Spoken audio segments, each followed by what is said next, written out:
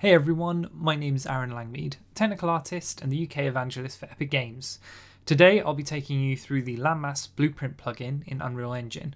Landmass is a new way of procedurally and non-destructively modifying the landscape. This feature, along with the landscape layers, has made editing large maps significantly easier. Before, any changes made to the landscape were permanent, but now it's a simple case of clicking and dragging to literally move mountains. In this talk, I'll be showing you the various use cases and benefits of this tool, how these landmass blueprints work, and how you can go about building your own tools. Keep in mind that these tools are experimental, so subject to change, and may not be as user-friendly to edit compared to other tools in the engine. For this demo, every model has been made in the engine, using either landmass, procedural mesh blueprints, or the new modeling tools. Let's start with a very quick overview of the landmass tools and how they all work. So I've got this little environment here that I've been working on. It's this nice little small island. It's got a few different landmass blueprint brushes that I've used to build it. And it's going to serve as our little kind of playground while we're messing around with these tools. So for those of you who haven't used it before, we have got some videos on setting up with Landmass, but I will very quickly just go over how you enable it. Inside plugins, you just enable the Landmass plugin. That will give you an extra Landmass content folder, which you can find in your content browser. You may need to enable show engine content and show plugin content in order to see it, but you don't actually need to worry about these files when you're building. So if I go to our landscape tab, you can do that with Shift 2, by the way, if you're interested. And go to my sculpt layer, you'll see we have a button here called Blueprint. Now, in order for this to work, you do need to have landscape layers enabled, so make sure that you've got that turned on. You can do that when you first build a landscape, or just by clicking on it and going Enable Edit Layers. With our blueprint layers enabled, you can see that we have a load of layers here, and then inside these layers I have these extra blueprint brushes. So these are my brushes that I'm using to modify and to build this particular landscape. The first one we're going to look at is the material only landmass blueprint. I've got one here which is doing some quite subtle, simple deformation, but I'm going to add a new one just so we can kind of mess around with it and tweak it without worrying. I'm going to create a new layer first and just rename that.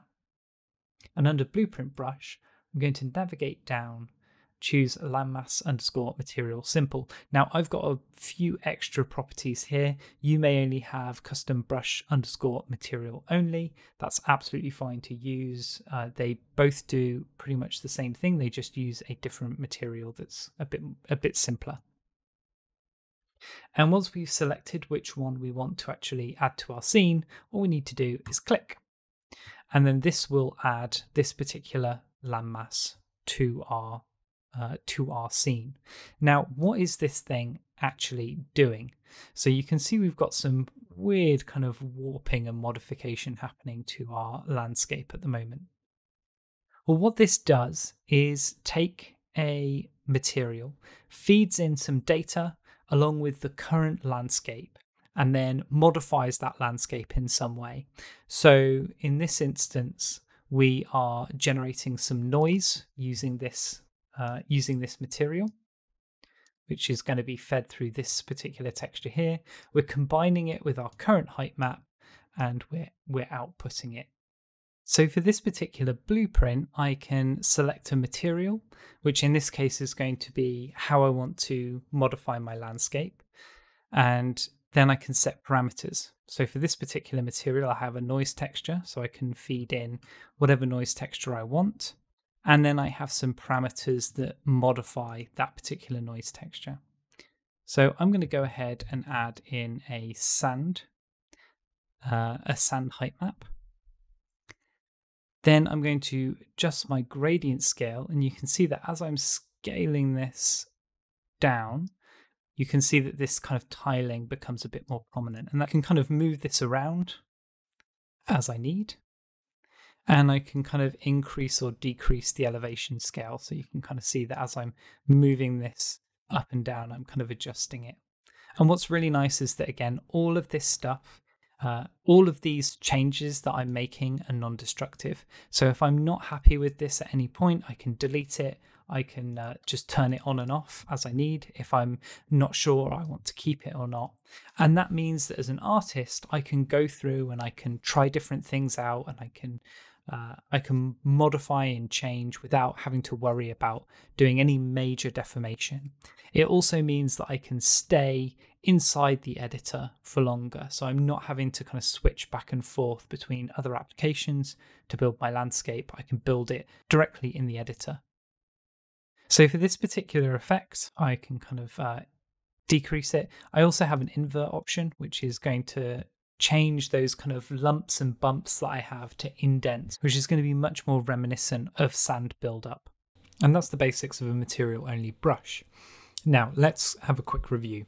So there's a material only Landmass blueprint brush that you can use, and it affects the entire landscape. It's handled almost entirely in material, so all the blueprint's really doing is setting up the initial parameters and passing that data through to the material. The material's then doing all of the kind of the grunt work in processing and building a new landscape, and then it outputs that landscape. Now the material itself can use either textures or some custom expressions built as HLSL, or a mixture of the two, just like you do with any other material. And then that is output back to the landscape, which it then is applied to. Now let's take a look at the CustomBrush Landmass blueprint. You'll find this one right at the top. Again, you should have access to it. It's part of the Landmass plugin. All we need to do again is choose that brush and then click anywhere within our world. And what this does is use this spline to generate a shape, which you can then modify and adjust and change however you want. And this shape can then be blended into your current landscape or overridden however you kind of want it to handle that.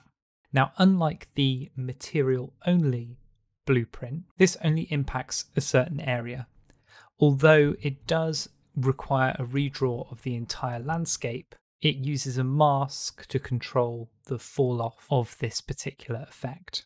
What's quite nice about this is that I can go in and I can edit it and I can adjust the shapes and I can kind of move this wherever I want. And I also get a load of extra options that control the shape of this particular object. So if I were to press cap shape, that will let me limit the top half of this current object. I can also adjust the angle that I'm kind of doing, so I could have a really sharp fall off on this particular one if I wanted to, or I can have it be quite wide and quite soft. If I go down to effects, I have a load of different options for things like curl noise, which allows me to kind of modulate and warp the original shape. I can also use smooth blending to control, to give me a soft and hard top and bottom fall off. So I can kind of adjust this one here, and that'll kind of smooth out this top part. And if I go underneath, you can see I can kind of smooth out this base pass as well. So it kind of has a nice softer blend. So to sum up, the spline-based landmass tool modifies a specific part of the landscape rather than the entire landscape. It uses an in-world spline to dictate shape, though you can technically use anything you wanted to for that shape generation. And do keep in mind that it will still redraw the entire landscape, even though you're only affecting a small part of it. Last thing to keep in mind is that these tools are generally more complex to build because you have to deal with more texture generation in order to get them to work. So next up, I want to show you how quickly we can start prototyping landscapes and environments, and as importantly, change those landscapes and update them, and the benefits of doing so. So let's start off with a brand new landscape, and what I'm going to start with here is a material overlay. So this is an effect that is going to affect this is a material that will affect the entire landscape. So I'm just going to drag it on, and let's select a new noise texture, increase my elevation strength, And we can control the strength of this.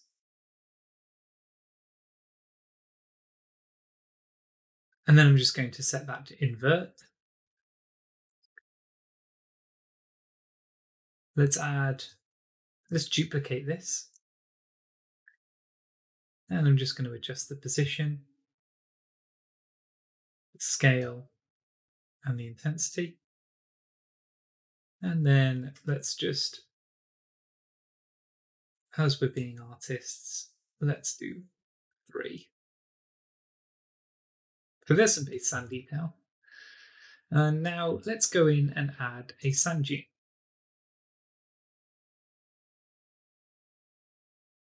This is controlled by a spline. So I can just go in here and add that.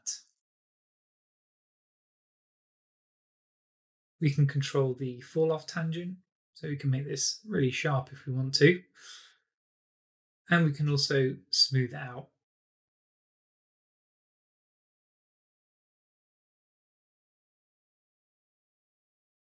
Happy with that. I'm just going to reduce down the strength and then duplicate. Just reduce down the number of points we're working with. And I'm just going to have this kind of intersect here. That's looking good. Let's just up the size of that and duplicate another one out.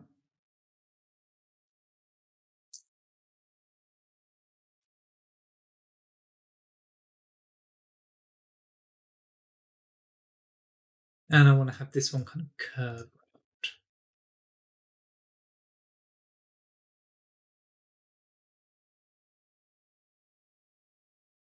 My resolution is looking a little bit low on this one because it's getting a bit long.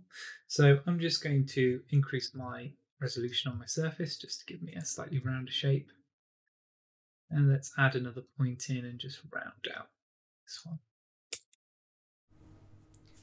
Okay, so we've created a basic kind of desert shape here, but I want to show you how quickly we can edit and modify the landscape into something completely different and use the exact same tools to build this new landscape. So let's see how quickly we can turn this desert into the surface of the moon. I'm going to drop on a new material. That is going to be my moon surface. And these dunes aren't really working for me anymore. So let's just turn those off for now.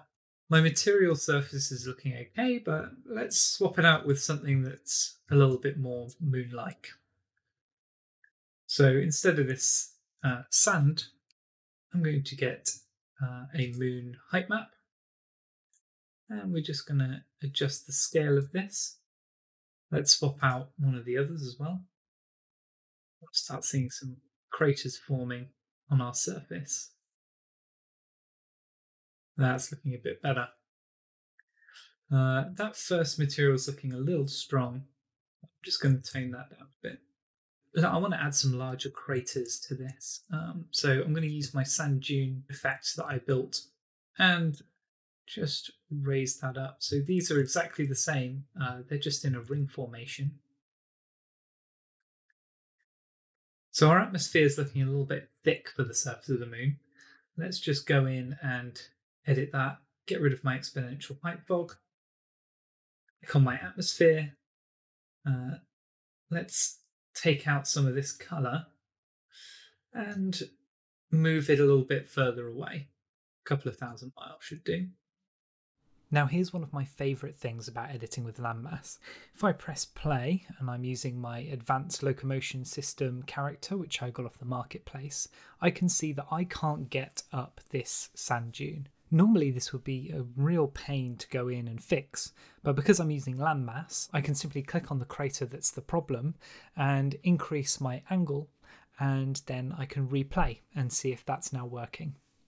So let's run over to that crater. And now I can see that my character has no problem getting up to it at all. So on to a more advanced topic, let's actually dive into how these blueprints are made and how you can go about building your own. We'll start off with the material only blueprint because that is the simplest iteration. And what I have here is a very brief overview of how these tools work. So at the start, we have our landscape height texture, which we bring in using the blueprint. And we have some material parameters that we use to modify our material. Then we pass that information through a material which modifies the landscape in some way. We render that material to a texture, which becomes our new height map, and we output that new height map to the landscape. Let's see that in action. So here I have the material simple blueprint and the material that we're going to be using with that blueprint. As you saw from the diagram, all we're really doing with this blueprint is setting up a custom material, inputting some data, and then drawing this material to a texture. This all happens inside the render function. We can grab our current height map data from this in-combined result, and then we can output to the landscape using this return value. Before we do any of this though, we do need to do a quick initialization step, and all this involves is setting up our manager data. All I'm doing here is checking to see if our brush manager is valid or not. Is it assigned to a particular asset? And if it's not, then we check to see if one already exists in the world and set it if true. And if it doesn't, then we just make one. And that's all we need to worry about with this. It's an important step that we need to make sure that we've got in all of our blueprint brushes, so just keep that in mind. Back to our render function, we do two main steps. We set up our material, and then we draw that material. Inside our brush setup, we are creating a dynamic material instance, which is set here, and then we set variables for that material instance using these parameters here. I have a texture set here, which gets our current landscape height map and sets that to a texture. Same with a noise texture as well, which I'm going to use to modify our landscape. And then finally, we have a vector parameter, which controls location. And we have some scalar parameters set, which will allow me to tweak and change those materials. Once we've done that, we have basically made a material that has been parameterized and customized in some way. All we need to do then is draw that material to the render target. And that's done in this draw brush function here. I clear my render target of any previous texture data that may be in it using clear render target 2D. And then I draw my new material to that render target. Let's take a quick look at the actual material itself so that you can see what's going on. This material can be broken up into two key sets. So we have our original landscape data right here, and then we have our new landscape information that we want to combine over here. The combination itself is just an add, and then the modification itself is going to be based around this texture. These parameters here are going to let me set my location and scale of my texture. These parameters here are going to allow me to actually set which texture I want to use and allow me to invert that texture if I want to using this scalar parameter here. Then I control the strength of that noise texture, so how much deformation is that actually going to do to my landscape. And then that gets added back in. Now, most of this is probably looking quite standard, something that you've probably used before when you've done any material editing. What might be a bit alien to you is the unpacking and repacking of the texture data.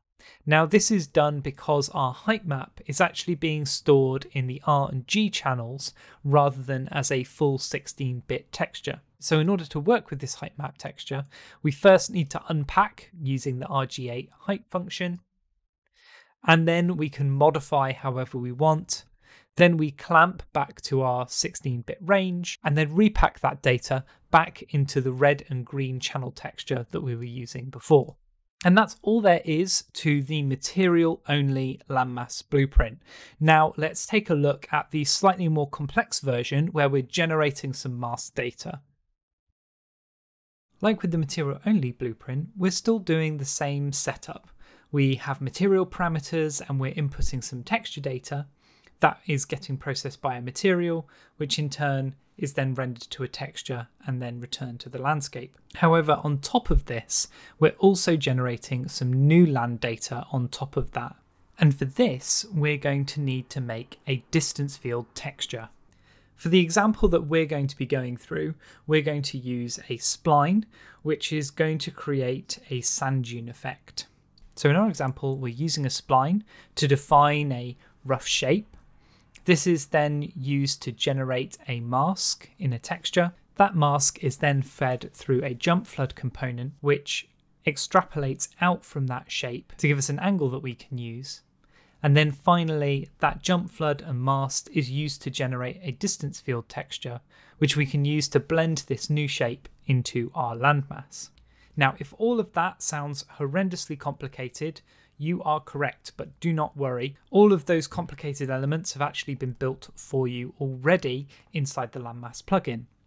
So all we need to worry about is generating our mask data, and then we can use the pre-made jump flood component and use the pre-made distance field generation to create those textures for us. So back to our island, we can see the effect that we're going to be building here. So I have this spline component, and as I move it around, you can see that it forms the landscape for me to create kind of a nice kind of ridge effect that I can use on my environment. Now, if I go to our brush manager, we can actually see this thing in action. So if you'll remember, we were talking about this mask generation. This is exactly what we're generating here. So inside our brush manager, we have a render texture called depth and shape RTA. And if I were to keep this open and then give this spline a bit of a wiggle, you can see how this is rendering to this particular component. So if we go back to our brush manager, you can see inside here we've got our mask generation, and we also have our jump flood generation as well. So you can kind of see that line being formed around there. And then if we want to see what our distance field looks like, we can go back onto our asset here, scroll down to distance field, and you can see what the distance field shape is also generating. So again, we can see that kind of baseline that's been created here, and we can see this kind of radial staggered gradient coming out from there.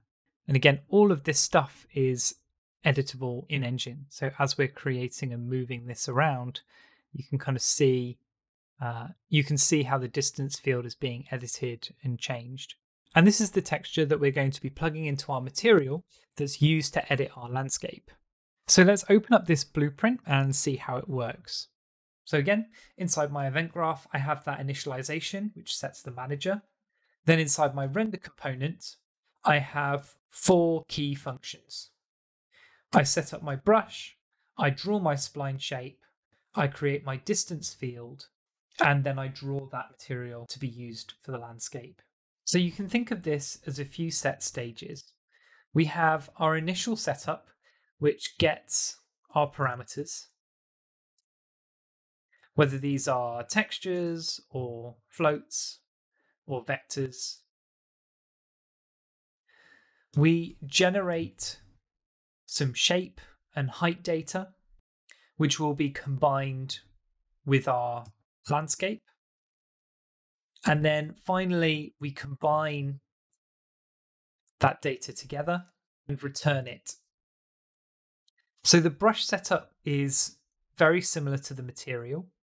In fact, we only really have one additional parameter, which is setting up a new dynamic material and also a render target for our distance field. Unlike with our material modifier, we need to generate some extra texture data as well. So we draw a spline to the texture. Here I'm retrieving my depth and shape RTA, which is held inside the brush manager, and looping round a set number of times to draw a series of lines to create my spline. Once I have that, I generate my jump flood using the jump flood component found inside the brush manager. And then once I've built these textures, I simply need to generate my distance field from those. So the distance field and jump flood may look quite complicated to build, but these are actually pre-built components inside the brush manager and the Landmass tool. So all you need to do when you're building your own is reference them and use them. Once we've generated our new data, we use a material, which is this custom one here, to generate our new height map. Let's take a quick look at that material. Now again, this is just a very simplified version of the material that you can find in the Landmass tool. All we're doing here is generating our new data, combining it with our old landscape, and outputting that. So we've retrieved our landscape using this. So let's just call this old landscape. We add it as just a simple way of adding our new data. We read our distance field shape, which is the distance field generated from the jump flood and from the outline component. And then we add some parameters that allow us to control that. So I have an angle parameter here and a soften fall off parameter here, which allows me to control the steepness of the sand dune and how softly it blends into the current landscape. So to wrap up, let's just go over some last tips to help you get started building your own tools. The first one is just to make sure that you keep your work backed up as you're working, either by using version control or some other resource. Remember that you can also export your height maps and weight maps out at any time. This is really useful, not just for backing up, but also for editing those textures and re-importing them back in using external tools like World Machine or ZBrush. When you're using your landscape blueprints, I also recommend keeping them on separate layers. And when you're building the tools themselves, I highly recommend doing it in a test map rather than the main map that you're actually building in. You may run into some performance issues when you're working on any landscape over 4K. And if you do create any landscapes over 4K, you'll actually have to use an 8K texture in order to process them. Reducing the number of components will improve performance, so keep that in mind. If you can drop those down, then do so. And if you want an extra challenge and you've got height maps working, then I would move on to weight maps. So we didn't get to cover it in today's session, but this tool is used not just for height maps, but also painting weight map data as well. So if you want an extra challenge, give that a go. Finally, these tools are experimental, just another quick reminder. So that does mean that they are subject to change. They may work differently between different builds, and you should take care when using them. Right, and that's everything. Thanks for sticking with me through all of that. I hope you found it useful. If these Landmass tools seem interesting, I'd highly recommend enabling the plugin and trying them out. We're always keen to hear about what people think and also to see what they've made, so be sure to post up on the forums and share it with us on social media. You can find me on Twitter @Arran Langmead if you want to ask any questions.